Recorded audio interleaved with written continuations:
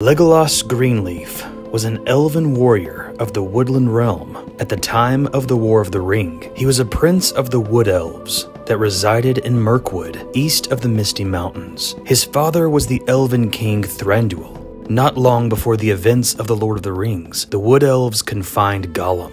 Gollum escaped, and the Wood Elves searched heartily for him, but were unable to find him. Legolas journeyed to Rivendell to give news of Gollum's escape to Elrond, and during his time at the Elven Refuge, the Council of Elrond took place, after which Legolas became a member of the Fellowship of the Ring and was a crucial role in the War of the Ring against Sauron.